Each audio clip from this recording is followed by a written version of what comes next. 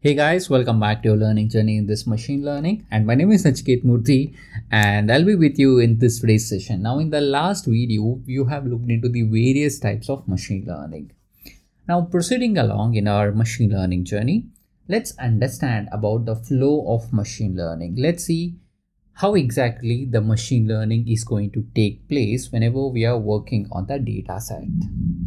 Now, when we are working with the data set, first and foremost that we'll be working is with the data. So I'll have a data with me on this data set. Okay, so we are going to apply the machine learning. Now imagine a company. A company will have let's assume a company like an Amazon or a Flipkart or any company that you're aware of. Now, if you look into their business data, it will be huge volume. You cannot just use all the business data as it is. So what you will do for the benefit, you're going to create a subset. Okay, you will create a subset. Now, when I say subset, now just for an illustration purpose, subset is nothing but you're going to choose a sample of the data set. That means you will perform a kind of a sampling on the given data set. So this is your data set. On this very huge data set, you are going to perform the sample selection. So you'll perform the sampling and you will extract some amount of data set. Now on the data that you would extract, on this data, you're going to split this into the two parts. We call this as a training part, okay? And we also call the another part as the test part. So one part we call it as a training and the other part we call it as a testing. Okay, so here we will be using this training part for performing the training activity. So when I say training, to learn the pattern that is present in the data set, I'll be using this training data. Now on this training data, in order to learn the patterns that is present in the data set, what do we use? Yes, we make use of machine learning. So we make use of machine learning to learn the pattern that is present in this given data set. Now once we have learned the pattern with the help of machine learning, then we are going to have a trained machine learning model. So we will end up in having a trained machine learning model.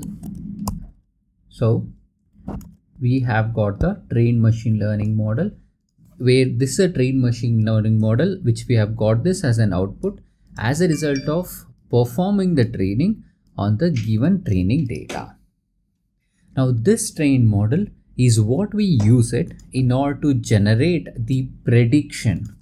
So what we do is, using this trained model, we are going to generate the prediction, and whatever the outcome that we get from the prediction, we will go ahead and we will perform the evaluation. So we perform this prediction and the evaluation on the test data. So the data that we have set across aside, we use the test data for performing the activity of prediction, prediction and evaluation of the machine learning model. And the outcome that we get as a result of prediction, that is the overall outcome that will help me to decide whether to keep this trained machine learning model or whether I have to retrain my machine learning model. So to have a quick recap, we'll have a data set where the business data will be stored. It can be any type of data. So it can be any type of data where I want to perform the analysis on top of it. Only thing is that I have to ensure that it should be suitable for the task that we will be performing. Okay, now on this data set, we will perform the sampling. That means out of the huge amount of rows that I've got in this data set, maybe I'll create a subset where I'll select these thousands of rows. Now once I select that subset, we'll perform the again split, where here while performing the split, I'm going to keep around 70% of data for training purpose and I'm going to keep the remaining 30% of data for testing purpose. will use the 70% of data for performing the training of my machine learning algorithm. And once we have trained our machine learning algorithm, next we will generate the prediction on the remaining 30% of the data set. So this is the flow of machine learning during the task of training. Now, once we have trained the machine learning model, what is the next activity that we do? So once we perform the training, we will use that trained machine learning model and we will deploy it as a service. So whenever we are getting the new data set, okay, whenever I'm getting a new data, I'll use that new data and I'll send that new data as an input for my trained machine learning model, and this will help me to generate the prediction. Okay, this is going to generate the prediction on the new data. So this phase is actually called as the prediction phase. So this is what we do it, and here this activity to do it in the production, we call it as a machine learning deployment, where we will post the trained machine learning model on a server, and on top of that we'll go ahead and generate the prediction. So this is the process flow that we follow in case of the machine learning, and more specifically we are talking about supervised machine learning. Now here, in case of supervised machine learning, there are common supervised machine learning algorithms that you generally come across. So what are those common supervised machine learning algorithms? So these common machine learning algorithms are what we generally use it whenever we are trying to learn the patterns on this data set. So when I say machine learning algorithm, it comes at this part. So all this comes under the data part, and this is my machine learning algorithm part. So let me list down some of the common machine learning algorithms. So this is not the exhaustive list. So there are other machine learning algorithms as well. So for simplicity, I'm going to name some of the common machine learning algorithms. Especially under the supervised machine learning, we've got linear regression, we've got logistic regression, we've got a model called decision tree, we've got a model called random forest, we've got a model called naive Bayes algorithm, okay, and we've got a model called SVM, support vector machine, we've got a model called KNN, that is K nearest neighbor algorithm, we've got a family of model that we call it as boosting models. So like this, there are various machine learning algorithms that we have got with us. So for a given data set, we will apply the various machine learning algorithm so that we can achieve the better accuracy on the data set. This is the whole idea and the process flow about the machine learning. Now here, now that you have understood about the common machine learning algorithms, the first activity that we will do is we will understand one of the most commonly used machine learning algorithm, that's called as the linear regression machine learning algorithms. But before we deep dive into this linear regression machine learning algorithm, there's one more thing that you need to understand in case of supervised machine learning. So in case of supervised machine learning, we actually call this supervised machine learning algorithms belonging to the two classes. So these classes of supervised algorithm is based on the type of task that we are going to perform. And in case of supervised, we actually have two types of the machine learning algorithms. So first one, we call it as a regression. Okay, first one we call it as a regression, and the other type of task that we would generally come across in case of supervised machine learning algorithm is called as classification.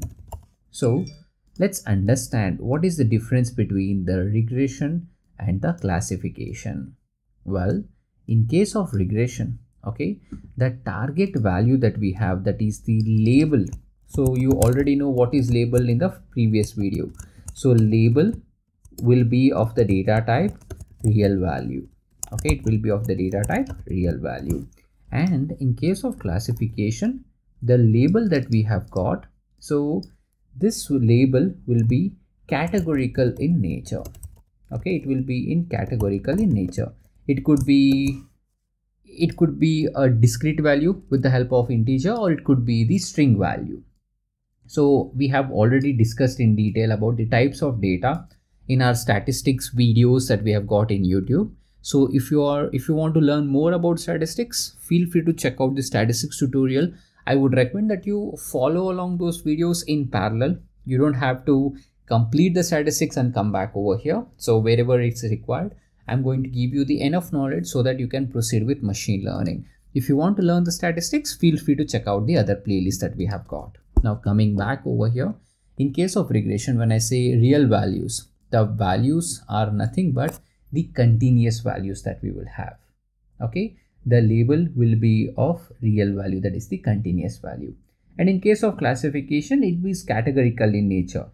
To give you an example, price of a house and salary of a person, number of, I'll say, profit of a company. So these are all the examples of the regression task. And in case of classification, the example can be something like this: whether it will rain or not, rain today or not. That's one example of classification. And favorite color of a person. So here, if you look into this example for the classification, I'm saying as whether it will rain today or not. So what will be the answer? It will be either yes or no. In case of favorite color of a person, so there are multiple colors. Let's say we've got 7 colors. Out of 7 colors, the person has to tell me what exactly is his favorite color. So out of 7 options, he has to select one of the option. So hence we call the task as the categorical task.